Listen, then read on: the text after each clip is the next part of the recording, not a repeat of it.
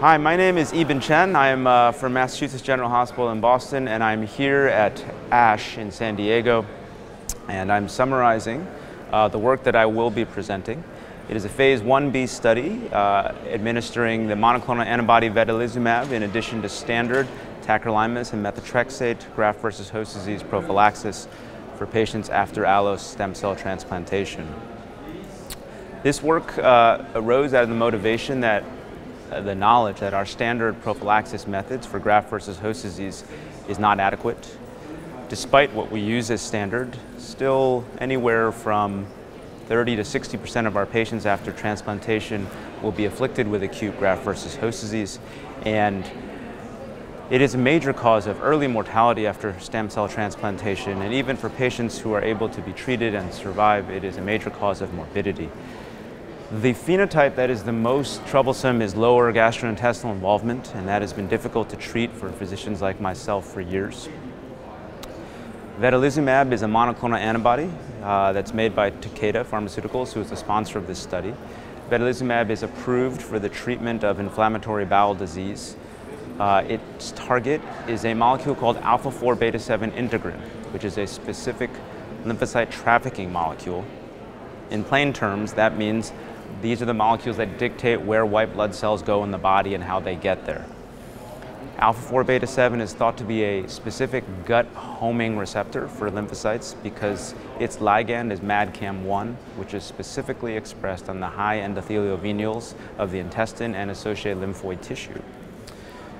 Preclinical mouse studies from long ago by colleagues in Japan, as well as those at Memorial Sloan Kettering, had suggested that interrupting the alpha-4 beta-7 MAdCAM interaction could prevent graft versus host disease, specifically of the intestine.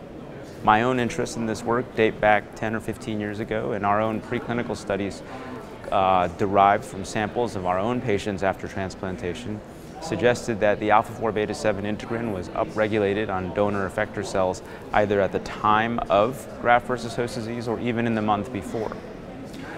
Further supporting this idea were the few case reports that started coming out starting several years ago of using vedolizumab to actually treat patients with steroid refractory graft versus host disease, the first report of which was done by my friend Yngvar Floysand out of Oslo. So this study was adding vedolizumab to standard tacrolimus and methotrexate after graft versus host disease. This was a small study, a total of only 24 patients. Its primary endpoints were to define the safety and tolerability, as vedolizumab had never been used in this setting, but also define a dose that we could further take into more definitive studies to be used for prophylaxis for graft versus host disease. Our study enrolled 24 patients. Based on the pharmacokinetics as well as the clearance of the drug, we saw that actually the drug used in the transplant setting behaved very similarly to that of inflammatory bowel disease, and so we settled on a 300 milligram dose to take into further studies. It was very safe. There are very few treatment emergent adverse events in our 24 patients that were treated. In fact, only one serious adverse event was potentially attributed to vedolizumab. There was an initial fear that vedolizumab might harm the graft because of prior reports showing the expression of alpha-4 beta-7 integrin on hematopoietic progenitor cells, but 100% of our patients engrafted successfully. There were no untoward infections observed. There were only a few gut-derived infections that we did not think were out of the norm for our population. Most importantly, albeit in a small number of our patients, in the 24 patients treated, there were only 2 cases by 12 months of grades 3 through 4 acute graft versus host disease. All right. There's only 1 case at the day 100 traditional cutoff. If we looked at the lower GI organs specifically, there were 0 cases of stage 3 or 4 lower GI acute graft versus host disease and only 1 case of stage 2. And granted, these are small numbers, but the study was not designed to prove that vedolizumab should be a part of prophylaxis, but it did establish the safety and it establishes the dose that we should use moving forward.